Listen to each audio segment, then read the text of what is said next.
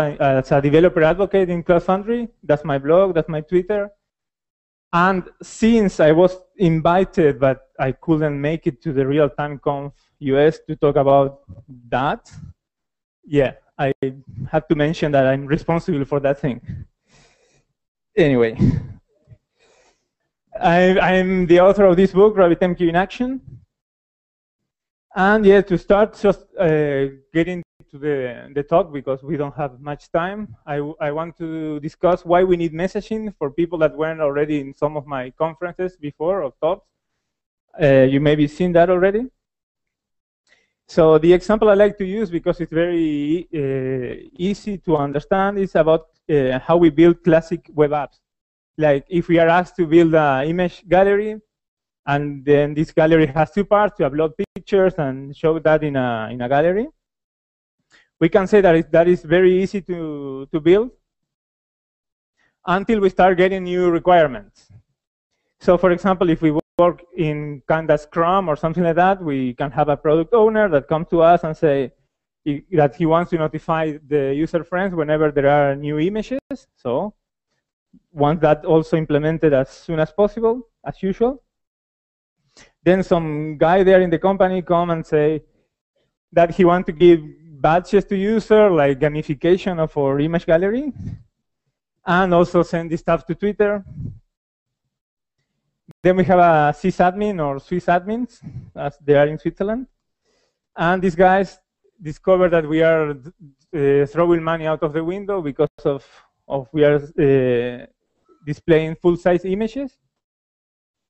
And of course, it needs to be fixed by yesterday because we are all getting fired. And then there is a developer in another team that may need to use our stuff on Python or Java or who knows what, Factor maybe. And at the end, there is the user also, which is the most important part of this new feature and the one that we forget the most. And that guy always, I mean, I want to upload pictures. I don't care if you are going to gamify the web or whatever you call that. If you need to resize images, if you need to notify friends, I mean, not my problem. I want to click upload, see the image there. And then at the end of the story, it's us with that 3 letters. Anyway, let's see the code evolution, see what happens. The code is Erlang pseudocode, which I found very easy to read, contrary to popular belief. So these are the comments, then the function name, argument, the body of the function. So when we got the first implementation, that's what we could build, a controller getting an image and storing the image somewhere. Then we need to resize it. We need to notify the friends of the user. We need to add points to the user. And we need to tweet about the new image.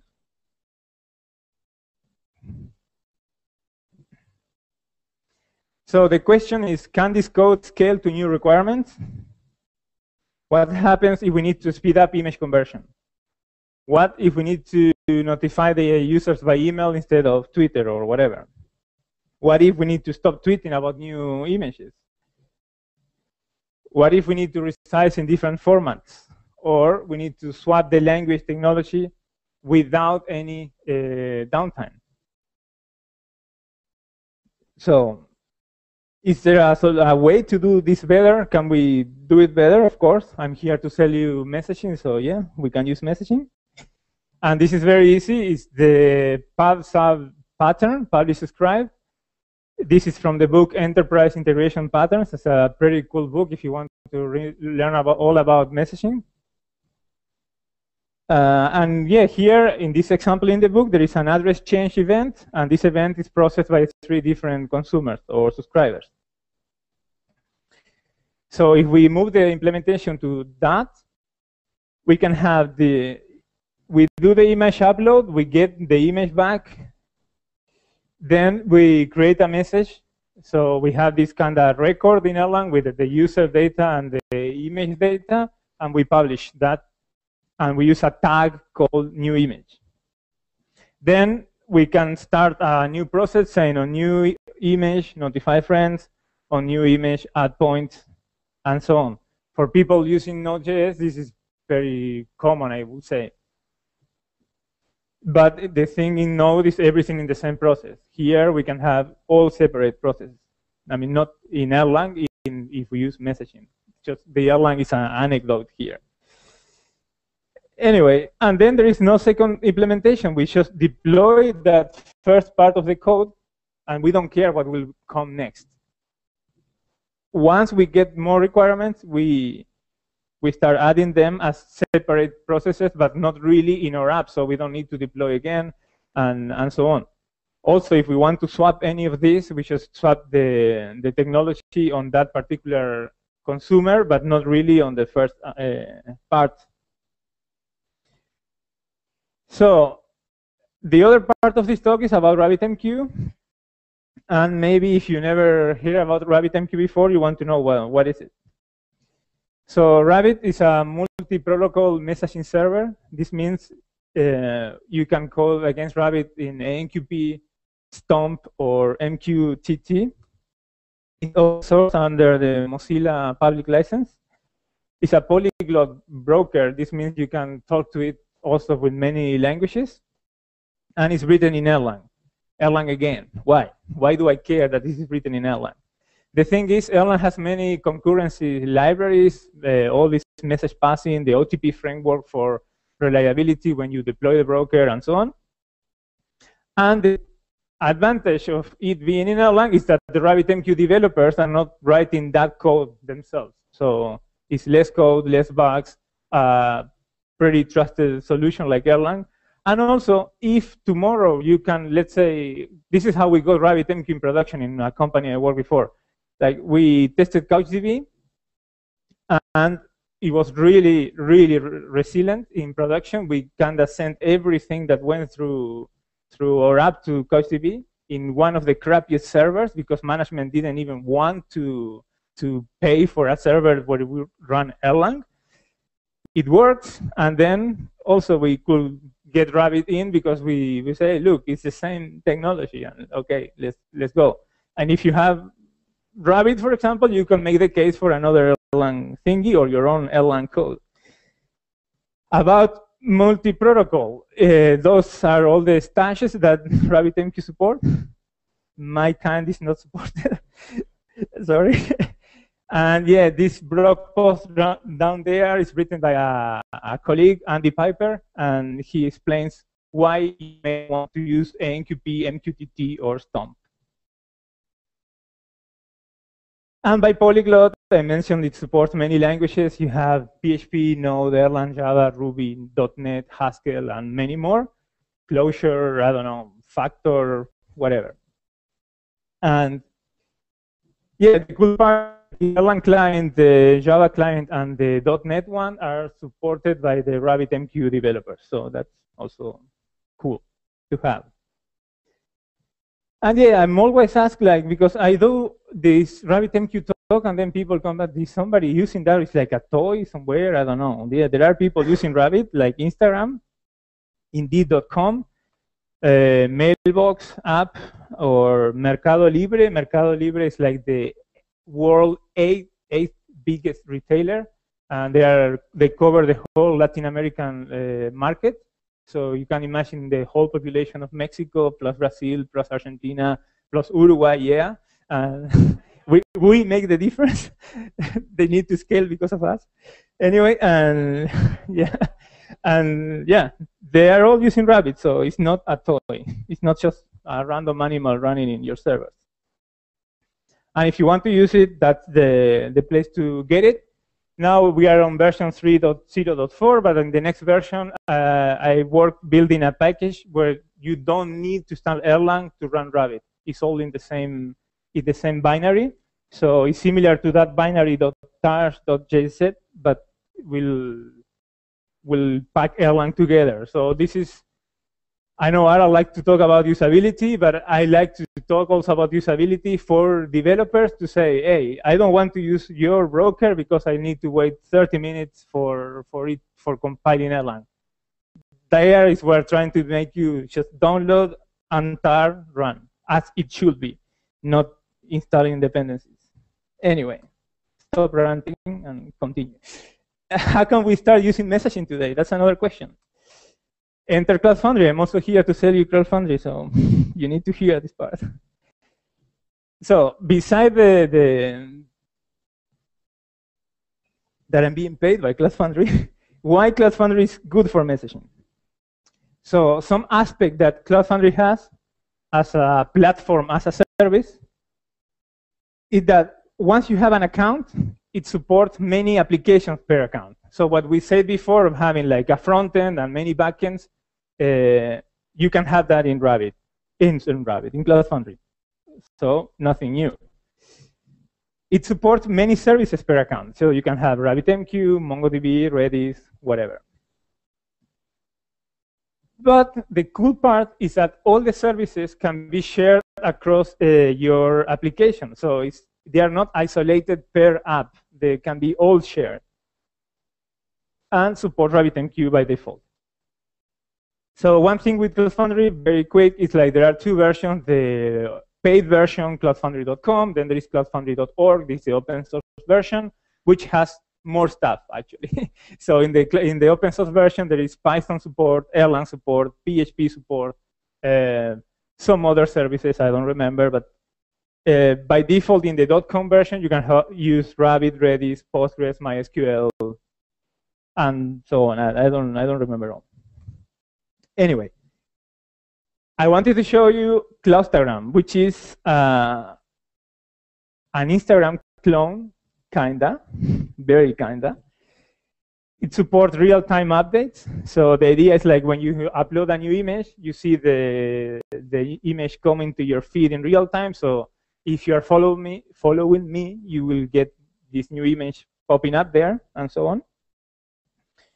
And it has many image feeds. There are the latest images feed, the logged out images. So if you're a logged out user, we still want to show you something. This is that. And then there are the logged in users.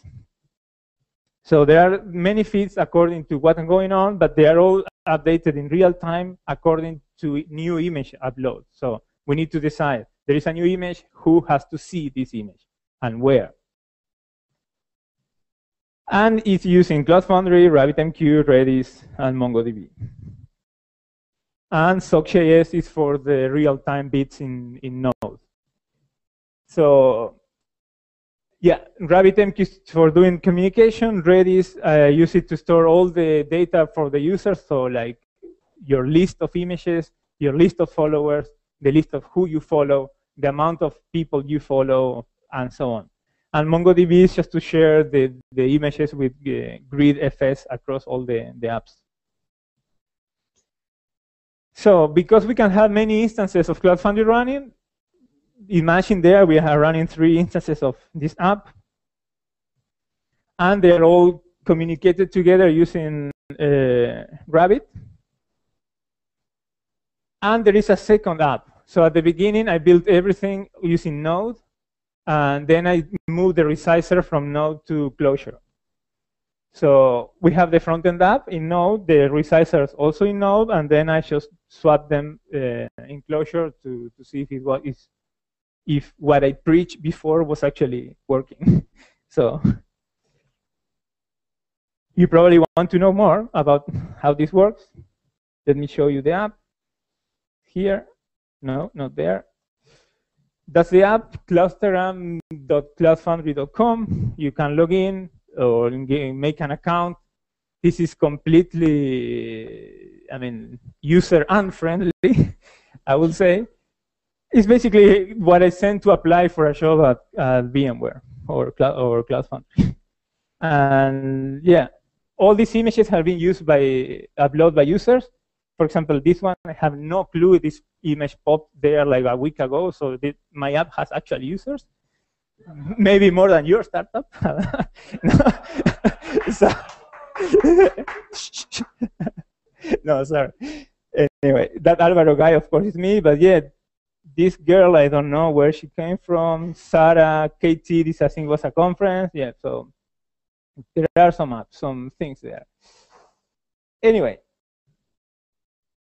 now this is the logged in feature. So if any of you dare to upload an image, it should appear there. If I do that myself, it should be shown there. I can try, but I don't know how fast the connection is. So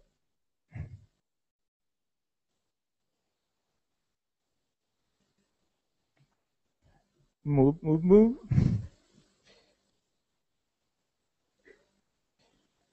Let me take a picture.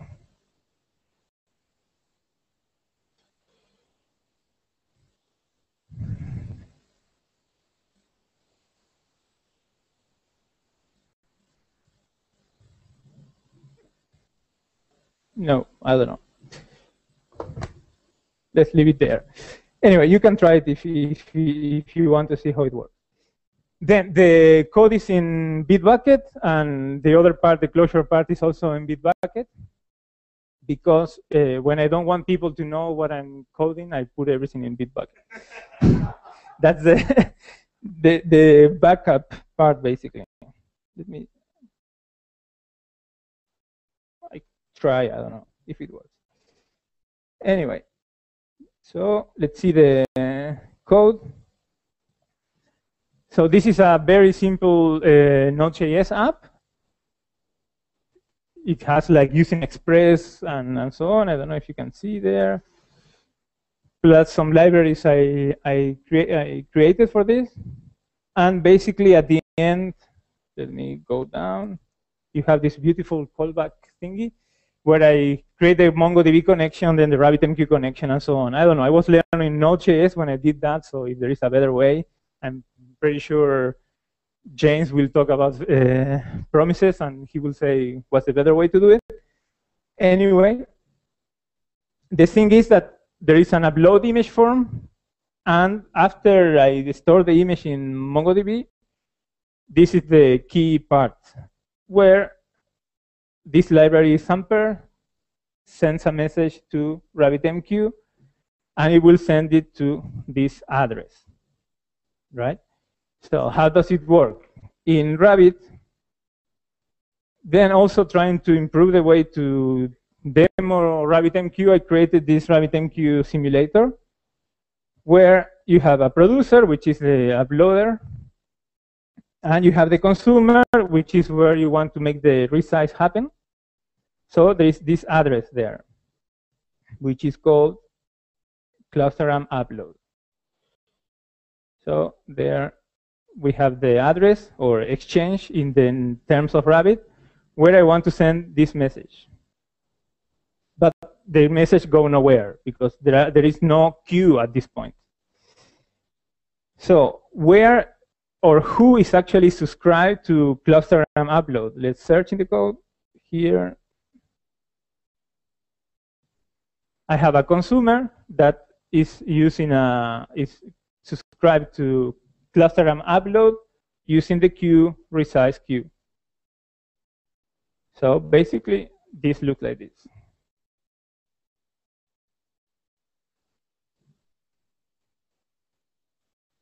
So now when I send the messages, they are queued in the resize queue.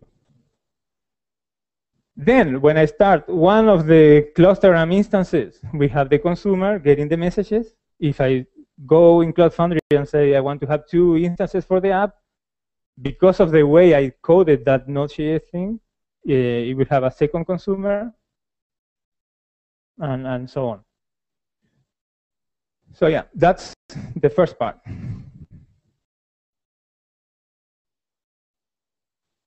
Please, mouse, come to me. Yes. But after all the resize is happening, there is again Samper, publish message, clusterram, new image. So what's going on here? I finished resizing the image, but I want to do something else. So if I search, we have a consumer, which is called add image to user consumer. So this consumer will go to the Redis entry for that particular user, and we'll add the image there. So what we have here is that these guys there, they also have a producer, which also has exchange, And once this guy finishes, it will send a message to the new image exchange. And then there will be a queue called add image to user.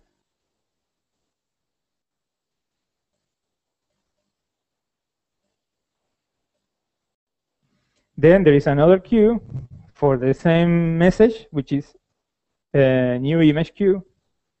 Let's see what it's doing. Oops.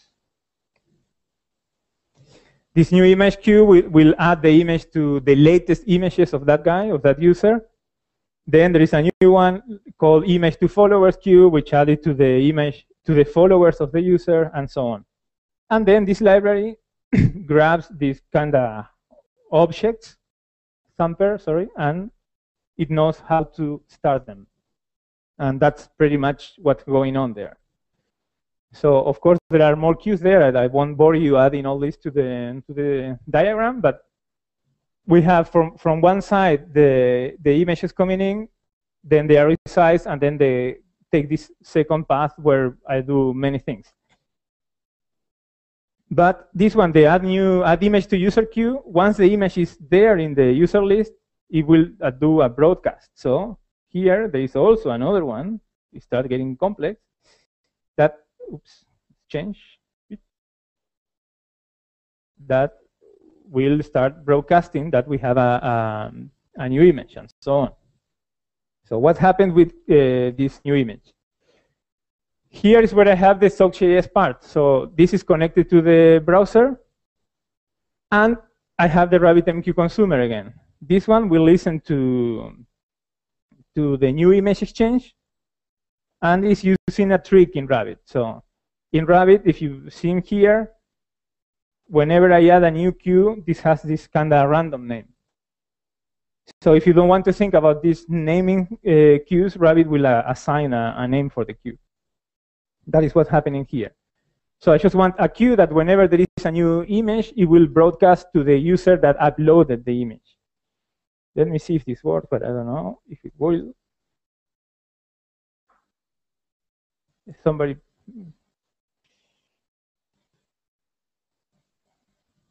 Whatever. I don't know what was that. Then there is another consumer, same exchange, broadcast new image, where in this case it will send to all the anonymous user logged into the, in the website or at the website. And the final one will send to all the followers of the user. So we get all the followers from Redis, and for each follower we send the message.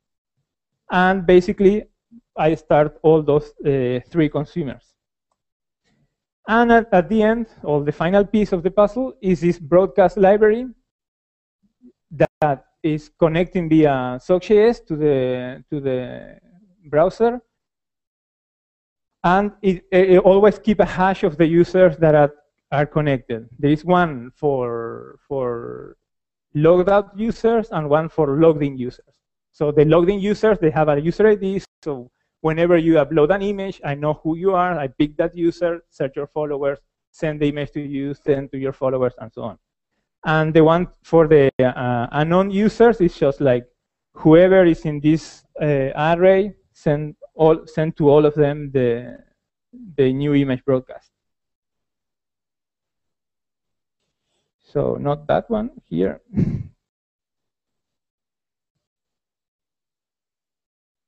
So what I did there was to have the first Node.js implementation, then move that to Closure for the resizer. This is the project where you can get the code. And because of messaging, I could do all the auto-scaling. So when in Cloud Foundry I add more instances to the app, I can all make them talk together because by using Rabbit. I can do all this broadcasting also by using Rabbit. You can see we can have many chains or hops where we say, this is the first thing to do. When this is over, do that, and so on. So to finish this talk, with messaging, we can scale up for processing, or if we need to scale up to new requirements, or if we need to scale down. So it's not always about adding more servers. What happens when you don't have that many users online? You probably want to shut down those Amazon instances. With messaging, that's pretty easy to do. We can have a high level of decoupling, not only on how we code, but actually on how we can separate all the apps on their own. And we can tackle the polyglot problem. Like, okay, I want to maybe use Node here, but I have a very good library for that particular problem in Clojure or whatever language, and we can easily bring all these technologies together. And yeah, if you want to use Cloud Foundry, where we'll do all the heavy lifting for you, all the services are installed and so on, you can run multi-apps, multi-services, and do cloud messaging. If you want to use it, I got this code, maybe it's too down there, but if you want to register real-time 2013, it will get you an account right away. So if you have questions, I will be around. There is no more time. Thanks.